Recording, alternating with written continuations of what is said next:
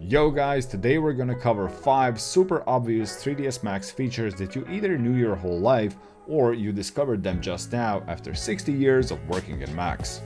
Reason behind this video is the fact that there are some features that you think everyone knows about, but I've encountered seniors not knowing about these too many times, me included. So let's dive into the known, unknown depths of 3ds Max. Our first feature is gonna be 2D and 2.5D snap. Now, we all know about the 3D snap. The button is here, but if you long press, you're gonna get a 2D and 2.5D snap. Now, how do these two snaps differ from a 3D snap? A 3D snap will always stick to any point in 3D space in X, Y, and Z axes, where 2.5 and 2D snap are always gonna stick on X and Y. The other difference is 2.5D and 2D snap are always gonna stick to the ground. So no matter where you're clicking, they will always appear on the ground. So for example, when I switch my 3D snap to 2.5D snap and I click here, here, and here, this line will be projected on the ground depending on the viewport where I'm looking at this object. So if you go to your top view, for example, and here I have a blueprint of an apartment and we have a bunch of walls here, but we of course need a few more walls. So if we were creating the line using a 3D snap, and let's say we're snapping from here to here to here, what will happen? Our line will snap to the tallest point of the wall because of the 3D snap and its Z axis. But if we switch to 2.5D snap and we try to do the same thing, so here, here, and there, our spline is going to be on the floor constantly and it's going to be in line. Now, 2D snap is a bit different than 2.5D snap. 2D snap works only if the object is on the ground. If object is not on the ground, you're not going to be able to use it.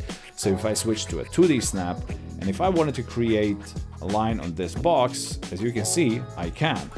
But if I delete this spline and raise the box a little bit, and I try to use the same 2D snap, as you can see, there's no that little yellow plus icon showing me that I can snap. I can see it here because this object is on the ground, but here I can't use it. Our second feature is going to be edit triangulation and retriangulate. I bet you downloaded a bunch of times objects from the internet that came in a state similar to this one, where you have strange things happening with the polygons. And when you try to click on those polygons, you can select them, but when you go in a wireframe mode, they disappear. So what are these mysterious polygons? First thing that you need to understand is, every polygon inside of 3ds Max consists of two triangles. And if you navigate to Editable Poly and go down to Edit Triangulation, you can actually see all those triangles. As you can see, each polygon has two triangles in it. Now, how does that connect to our issue? Well, at first, we had one big n-gon here. And if you click on Edit Triangulation, you will see that Max tried to find an optimal solution how to connect these internal triangles for this object to work. Unfortunately, Max failed here.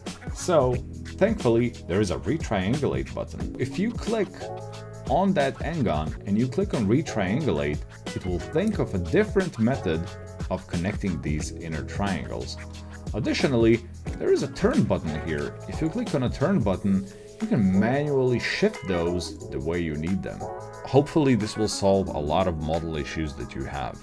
Third feature that I wanted to talk about is Select and Place feature. Select and Place can be found here. So let's say, for example, you have this interior and you have a bunch of these props that you need to put near this TV. What would you usually do? You would go into remove mode, move this here, then try to aim it down, and then you need to watch out that it doesn't pierce the unit below. So Select and Place can help you a lot here. If you click on Select and Place, you can easily just click on an object, start moving it, and it will automatically snap to any surface. So with ease, you can put all these props within a few clicks. The only thing you need to watch out for is the placement of the pivot. So for this thing to work, your pivot must always be on the bottom. As you can see, all of these objects have pivots on the bottom. So when you're creating your own object library, I would strongly advise to put all the pivots where they need to be. Fourth feature that I wanted to talk about is configure modifier sets.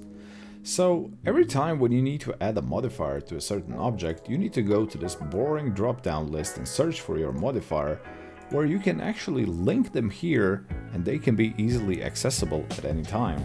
And to do that, you can click here on Configure Modifier Sets, click on Configure Modifier Sets here again, and then this window appears. And here you can just drop any modifier that you want into this list, and you can actually expand the number of buttons by sliding these numbers up and down. All available modifiers, you can find them on the left side and just simply add them. Once you're done, your modifier list will look like this, and you can easily add Turbo Smooth and continue with your perfect modeling. Our last and fifth feature that we're gonna cover is Create Selection Sets feature. You can find it here. What Selection Sets does is, whenever you're selecting something, whether it's a polygons or edges or vertices, you can record that selection.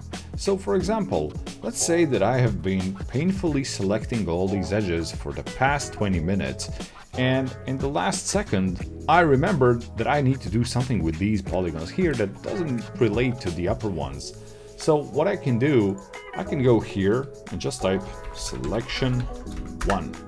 Press enter, and then I can freely move these because they have to be in this order because this is super important. Once I'm done, I just click here, click on my selection 1, and my selection is active again. The same thing can be done with edges. For example, you need to do this, but then you forgot that, something else is important.